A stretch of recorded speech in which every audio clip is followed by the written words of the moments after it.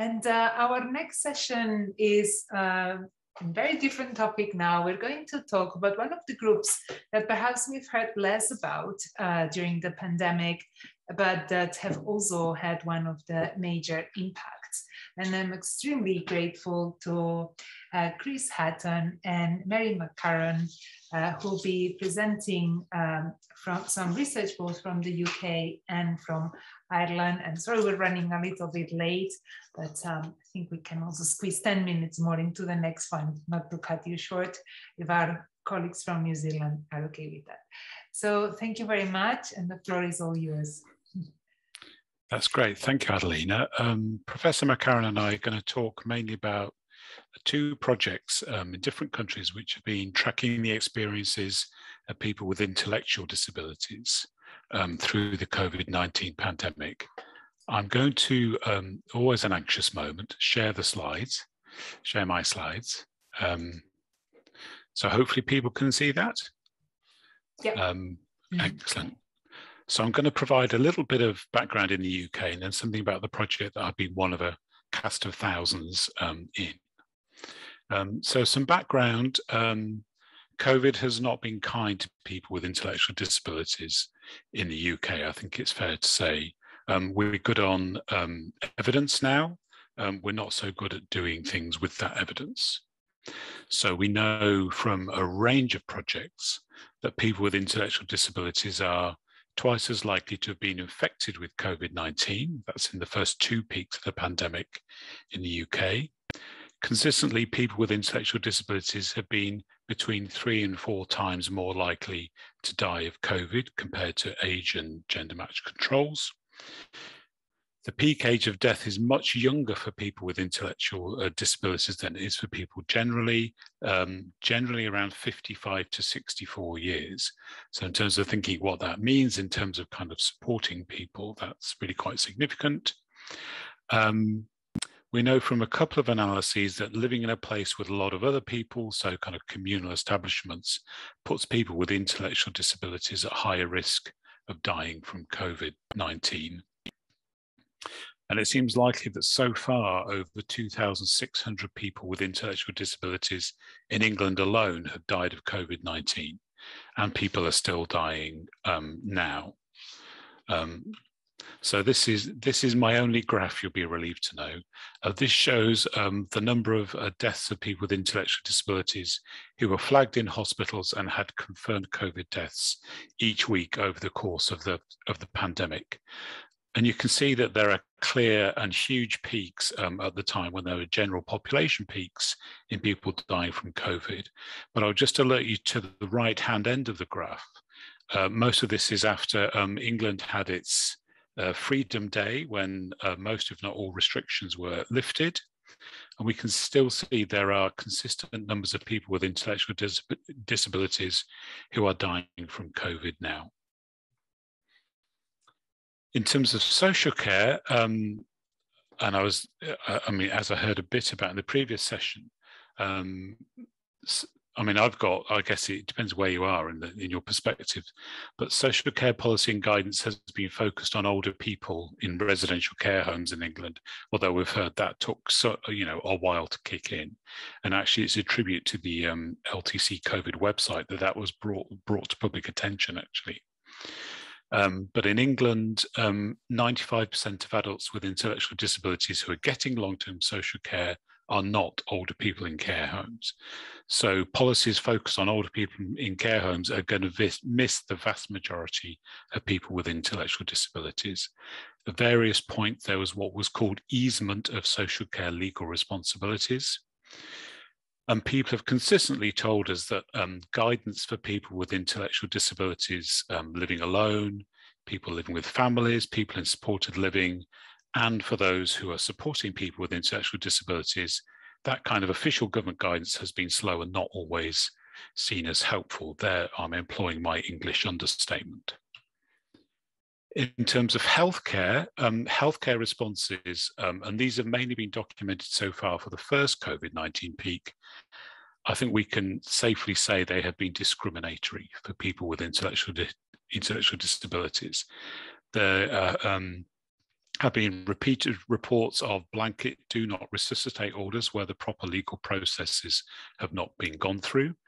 So 73% of people in 2020, people with intellectual disabilities who died of COVID, had a do not resuscitate order.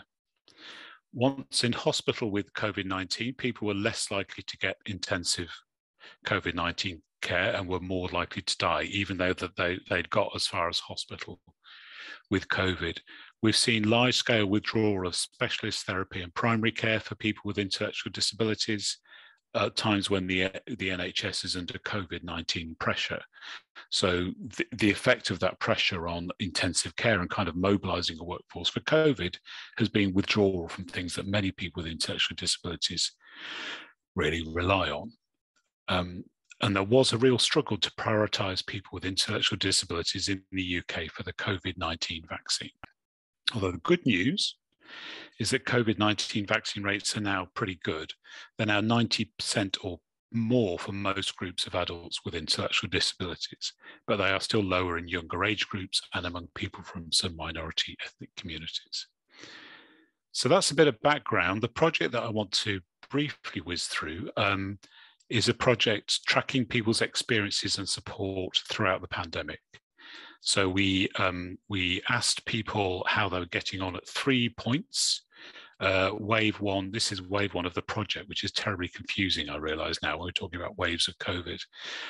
Wave one of the project was last winter when we were going into a lockdown, and there was a peak of deaths. Wave two was in the spring of this year when we were emerging from lockdown, and wave three was in the summer of this year, mainly after Freedom Day. Overall, in what we're calling cohort one, we did Zoom or phone interviews with about 500 adults with intellectual disabilities who were amazingly patient and stuck with us through the project. And we also got online surveys for 300 people from family members and support workers, where the adult with intellectual disabilities would not be able to take part in an interview. And there's a link to the project website there. I'm a joint PI of the project, but actually it was a massive enterprise across multiple universities, multiple project partner organisations, without whom none of this would have happened. And that's our standard disclaimer. Read it quickly. So we've got 5 headlines. First, people throughout the pandemic have been doing their bit to keep themselves and others safe. They've been acting responsibly, unlike some other people we might mention. So in terms of vaccines and testing, altogether by the summer, 10% of people in cohort 1, that should be, and 13% of people in cohort 2 are reported to have had COVID-19 at some point. Over 90% of people had had both doses of the vaccine by the summer, and pretty much everyone said they were willing to have a COVID-19 booster vaccine. And also a lot of people were doing regular lateral flow testing in the main, mainly before going out or because everyone where they live gets tested. People in cohort 1 were doing the tests themselves, but people in cohort 2 mainly needed some help to do that.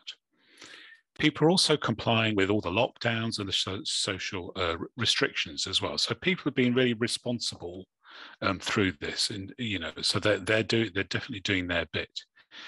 So 88% of people in cohort 1, who were the people who we spoke to, and 56% of people in cohort 2, who are the people with kind of greater support needs, where we've got surveys, were wearing face masks.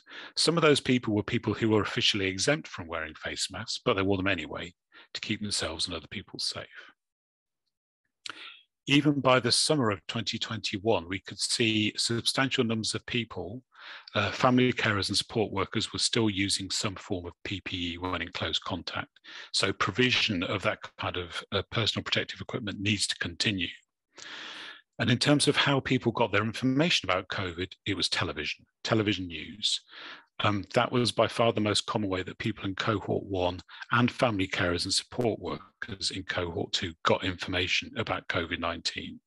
Particularly for the people with intellectual disabilities, it wasn't government websites, it wasn't government information, it was the television. So people have been doing their bit, but as many people have been, people are paying a price for this. In the summer, half of people who we spoke to were worried about leaving the house, and that had actually got worse since the spring, which is something that I'll come back to later.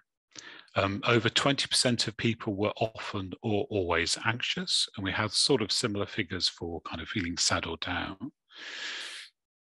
Nearly 20% of people in cohort 1 and 28% of people in cohort 2 were reported to have a new or worsening health condition in the 4 weeks before we spoke to them or they surveyed us. So there are new health conditions arising or worsening health conditions. Remember, I talked about the kind of withdrawal of health services earlier. Over half of family carers and support workers report general feelings of stress, tiredness, and disturbed sleep. These are really high levels that have stayed high and are not improving over time. And 14% of family carers or support workers had contacted the GP about their own health in the 4 weeks before they sent us the information. So people are being responsible, but people are paying a price. It's also obvious that support in many ways has not returned to pre-pandemic levels for people with intellectual disabilities.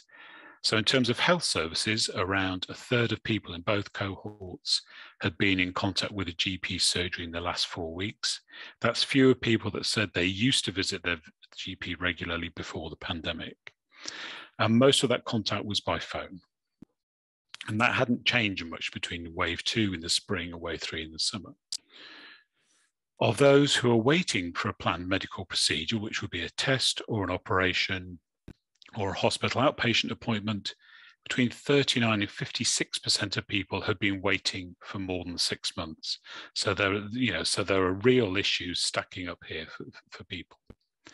And of those people who usually have what's called a learning disability annual health check, so every person with intellectual disabilities in the UK on the GP register are eligible for a specific annual health check. 38% of people in cohort 1 and even fewer people in cohort 2, 32% had had their check in 2021 by the summer. And that doesn't seem to be increasing very quickly. In terms of social care services, generally support hasn't returned to pre-pandemic levels here either. 20% of people in cohort 1 and 48% of people in cohort 2, and that's the cohort of people who have greater support needs. They both say they're getting less service support now in the summer than they used to get before the pandemic. Some people are getting more, but not as many as those who are getting less services. And support has shifted a bit. It means going out less, that should be, and it means being online more. For people who said they had a personal budget, for more than 30% of people, they said their personal budget was being used for services they were not currently getting. And for 36% of people in cohort 1 and 42% of people in cohort 2, they said the person or their family were paying for some services out of their own pockets. So clearly there are real kind of financial issues about what's happening here. And the biggest gaps between what people used to get from social care and what they were getting in the summer of 2021 were in day services, community activities, contact with social workers, short breaks or respite, and further education. But there were some things where there was consistent support all through the pandemic, pretty much. Personal assistants or support workers helping at home, and also going out of the house with personal assistants or support workers. So that support was there all the way through when other forms of support seemed to fall away. And it looks like the position is worse for people in cohort 2 with greater support needs, that their social care is less likely to return to pre-pandemic levels. Now I want to talk about Freedom Day in England when restrictions were lifted. And there's a real issue for some people with intellectual disabilities here, where the lifting of restrictions generally means a more restricted life for some people. This is a really big and it's a continuing issue for people with greater support needs, particularly people with profound and multiple intellectual disabilities. So in the summer of 2021, 19% of people in cohort 2 were still shielding. So that's basically being kind of shut off from the world. And at this point, people were getting no support for shielding at all. That had stopped because COVID had finished. For 55% of people in cohort 2, continuing restrictions on people being able to visit and kind of being able to be in contact with people were reported to be having a negative impact on the person. So family members talked about kind of people's worlds shrinking and becoming much smaller, and people just kind of losing their zest for life over the course of the pandemic. And for a lot of people, so 24% of people in cohort 1, 30% of people in cohort 2, it was not felt to be safe enough for them to go to all the places they used to. So people are still hanging back. And the final headline really from this for me is that COVID is not over, which might seem an obvious thing to say with Omicron or however it's pronounced. I don't know. I need to learn my Greek. 5% or fewer people reported that their life had gone back to normal by last summer. And at least 3/4 of people were reporting, well, their life would not get back to normal, maybe next year, maybe later, maybe not ever. Interestingly, over 80% of people in cohort 1 and the family members of support workers in cohort 2 thought that support workers should have to have the vaccine to work with the person. So they were strongly of the opinion that COVID vaccines should be mandatory for support workers. And we asked people what would help you feel safe to go out of the house. People most commonly reported that reinstating the kind of public health measures which we had before, face masks, social distancing, and also low local COVID case rates would help them feel safe to go out. What does this all mean? This is my final slide. You'll be relieved to know, Mary. This is what one person with intellectual disability said to us: I don't even want to hope. So what does building back better mean in that context?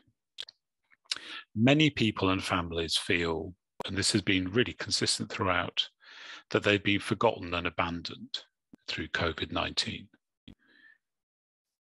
Managing to survive on no or little support for an extended period of time doesn't mean that people don't need support. So some people are starting to say, well, my local councillor said, because I haven't had that service for a while, I don't need it anymore. What are we going to do about people and families who are still shielding or stuck inside? That group of people can't even see a path to a better future. They can't see how this is going to end in a way that's better for them. And interestingly, some people were saying, actually, one of the good things about the pandemic was that first I got more kind of connected digitally with all sorts of people, but also it gave me a chance to kind of rethink my routine. So there were some routine things that I did that I actually didn't like very much. So this could be a really good chance for people to reset how they want to be supported. But having said that, that isn't an excuse. And what people are wary about is that that's an excuse for cuts or saying online activities are the same as what people had before.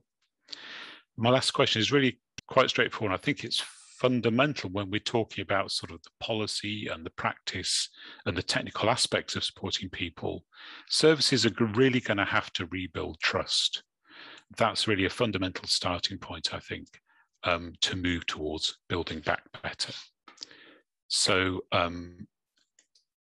that's all I've got. Thank you. Thank you very much, Chris. And now we're going to hear from Mary MacCarron, speaking to us from Trinity College Dublin. Beautiful background. Thank you, Mary. We're running a little bit late, so a bit of I think our colleagues from New Zealand maybe can have a bit more coffee as they join us. Apologies for the delay. Thank you very much, Professor Mary. We cannot hear you yet. We can see the slides though. Okay, thank you very much, Angelina, and thank you very much, Chris. I think there will be a lot of similarities indeed in what I'm going to present, some differences, but indeed many similarities. So I'm just going to talk a little bit about the experience of people with intellectual disability in Ireland. And I'm just going to provide a little bit of context for you in terms of what I'm presenting. This is the global family of longitudinal aging studies which have happened all over the world. And Ireland was probably one of the first countries to include people with intellectual disability in the family of global aging longitudinal studies.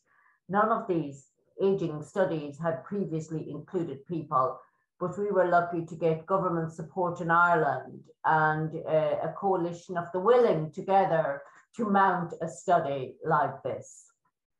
This is the very large conceptual framework that underpins the study that we are doing. So this is a study using the same protocol as for the general population, but we included some different domains, particularly the social domain, to capture issues that were important in the lives of people with an intellectual disability. But we have huge information on physical health, cognitive health, psychological, behavioural, healthcare utilisation, and the social domains. And this information was really helpful to us in terms of campaigning and working with government here in Ireland to encourage the movement up of people with intellectual disability, particularly with respect to the vaccines, and most recently also with respect to the booster campaign. So we started IDS TILD in 2007, and Chris is on the Scientific Advisory Committee, so he's well familiar with it. And we have been continuing to roll it out over many years. We will be going into the field for wave 5 in 2022, so that could be 15 years of health data and social care data on this population.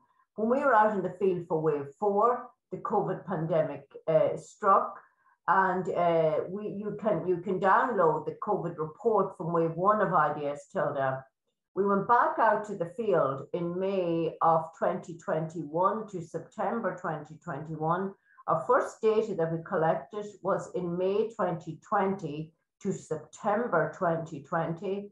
Our second COVID survey, which is a much larger survey, many items similar to what Chris has collected as well. We joined up our thinking around this, and we will be presenting that report in January 2022. We had hoped actually to present it in December, but many of the services and people with ID that we want to be involved in this report are under extreme pressure in Ireland at this moment, because the COVID rates here are extremely high. And we are back in now to another system of various types of lockdown. So at a community level, it is not good here. And we have as many people now with COVID as we had back in February, nearly 2021. So this is concerning. But I'm just going to tell you a little bit about what we have found in the first COVID report, and I'll give you some insights into what appears to be coming through now in the second COVID report. So IDS TILDA, we have randomly selected 10% of the total intellectual disability population in Ireland, age 40 years and over. TILDA for the general population of selected people age 50 and over. So this just gives you a profile of the population that we are looking at. You can see the gender distribution, you can see the numbers. We have followed about 750 plus people. All levels of intellectual disability are represented, etiology of ID, including those as 19% with Down syndrome, and all types of living settings. So that just gives you an overall feel of the population that we have been following. And it's this population I'm going to present some data to you on with respect to COVID. We were able to look at the prevalence of chronic health conditions, and we know that having many of these chronic health conditions either predisposes you to greater risk of poorer outcomes and higher mortality should you get COVID. So having this type of data was really important, because we were able to feed this into public health here and to get people with intellectual disability more, particularly moved up the vaccination schedule. A bit like what Chris has said, people with intellectual disability, certainly in time one, there was a high levels of compliance to the guidelines with over 60%. There was a plan if people tested positive or had symptoms to isolate. So even from the very beginning, there was a degree of preparedness within ID services in Ireland to respond. And we had a very different situation with respect to what happened to people with ID in Ireland versus to the general aging population who are in long-term care settings, in the nursing home care settings, where their outcomes, particularly in wave 1 of COVID, was really, really much worse. So I'm going to present really the findings from wave 1 and just a little bit of wave 2 as well. So as I said, the survey, phase 1 survey, the data was from May to September 2020. Phase 2 is May to September 2021. And it's interesting to see what has changed. 10%, 18% of the population now have presented with symptoms at time 2. 75% of people had been tested at some stage for COVID. This is the green now you can look at. Tested positive, 12.3% had tested positive. So 63 people had tested positive out of the sample that we were looking at. Hospitalized, 12% of people were hospitalized. 10% had moved residents, and this was moved residents to be in a safer place or to isolate. And sorry, I'm not sure if this is blocking your view, but it's blocking my view. And over the 3 waves up until September 2021, we had 3 people that have died of COVID, which was really a very small number from a sample that was really quite old and with a lot of chronic health conditions. We definitely know that 1 out of those 3 got COVID and died unexpectedly from COVID. The other 2 people who passed away had COVID, but both were at end-stage terminal illness as well. Just the impact of COVID, and I know Chris has spoken a little bit about this. So though the 66 that tested positive, you can see the gender distribution, also the age distribution, slightly more in the 50 to 64 age group, but the numbers here are small. Those with mild or severe intellectual disability were more likely to present positive than those in the moderate range of intellectual disability. Those with Down syndrome were somewhat less likely to present positive than those with ID from other etiology. And those living in residential care or community group homes were more likely to present positive than those living independently or with family. And Chris spoke a little bit about this in terms of the type of settings and the larger settings. In phase 1, in wave 1, in the earlier phase of the pandemic, we've seen that those living in community group homes were less likely to present positive. But in May to September 2021 in Ireland, the level of community transmission was just so high in this country that it was very, very difficult to present people who are living in community group homes. And here again, you can see here the numbers, the duration of symptoms, which we thought was interesting as well. 1 week, and then the numbers that presented with symptoms for greater than 1 to 2 weeks and above 3 to 8 weeks. And we know that long COVID is anything from 1 to 4 weeks. So we'll be looking at that data in greater detail. And again, looking at health behaviours, what we were really seeing here was that in terms of people compliance, and this was, I was interested to know over the course, we could all be good for a period, but as things moved on and we had prolonged lockdowns, really, would people be able to sustain this effort? And again, here you can see that maintaining social distance outside your home, almost 60% of people washing their hands, that continued with many of the COVID guidelines. both in terms of using the hand sanitizers, washing, hand hygiene, using face coverings, and wearing a mask when outside home. So this was really, I think, relatively very good for people with intellectual disability. And some of them were exempt from having to wear masks. And yet the level of mask wearing, really, when you think about it, always and often and sometimes indeed is quite high for the population at large. In terms of vaccination, and I know Chris spoke about this, and this was May to September,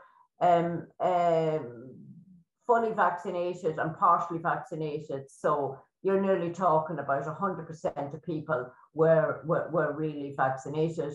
And we have started to roll out the booster campaign, and as far as I can see, there's the same level of uptake. 30% experience some type of side effects, and these really what people talked about: tenderness or reddening, nothing too major, feeling tired, fever, headache were the most common type, but nothing other than those. But of course, we do know that people with intellectual disability, one of the big issues is that sometimes they're not able to self-report side effects. So you know, this may not necessarily be an absolute true report on what had happened. Chris talked about the changes in healthcare during the pandemic, and this is again from the data we have collected from May to September 2021. Got less medical care than usual, about 25% of the population. Really, the level of sedentary behaviour and sitting down and less physical activity are worrying. So we are now seeing, I'm running a national memory clinic for people with ID, and it is really interesting the level of things like cognitive frailty that we're seeing. How many are really trying to unwrap whether this is dementia, whether this is COVID related, etc. So it really is interesting, but we are also concerned about the level of physical frailty. And we're seeing, and I think wave 5 of IDS, Tilda, we may be able to see the impact on health on things like falls and fractures and all of these other issues, which we do think is increased. And again, cancelled healthcare appointments. Chris spoke a little bit about this. You can see here almost 20% had medical screening tests cancelled, but 18% of people didn't have their annual health check here either, Chris. And participants is 65 and over were more likely to miss their health check. So the older you were, the more likely, which you would have thought it would have been the other way around, but this is what we had found. And stress and anxiety in wave 1, which was, I remind people, May to September 2020, 55% of our population reported stress and anxiety. And these were the issues that were causing the stress and anxiety at the time. So for people living independently or living with family, really not seeing family and not seeing friends was the big issue. For people, oh, apologies, I'll just go back there. Feeling lonely, for people living in community group homes, again, not being able to do the usual activities and not seeing friends. So there was a kind of a slight difference in terms of whether you were living independently or living in community or living in residential care. But not seeing friends, not being able to do the usual activities was the biggest issue, and feeling lonely. And we were interested to see as the lockdown continued and COVID remained, if this increased. And we see here that almost 70% of people now have reported feeling stress and anxiety. And again, this is the sources of stress and anxiety: not being able to do usual activities, not seeing family or friends, and the isolation. They're, I suppose, some of the big issues. And obviously, I know Chris has spoken about many of these are still not back to accessing the type of life or the type of programs that they're still shielded in probably many ways. And also in wave one, again, people did say that there was good things and some positive things reported during the pandemic. And Chris has alluded to this as well. Chance to do new activities, greater chance for rest and relaxation, more quality time with staff, and using technology to communicate. And certainly in earlier waves of IDS Tilde, we would have reported that really the technology advancements appear to bypass people with an intellectual disability, and they were seen to not really access technology. So this was a positive thing. And this is what people said: keeping people locked down is keeping people safe. These are quotes from people with intellectual disability. I learned a lot. Physical health has been very good during lockdown. I lost some weight. Activities such as arts, crafts, colouring, this was not done, and now I enjoy doing these activities. And again, as we move to the latter phases, these were still some of the positives that people were reporting.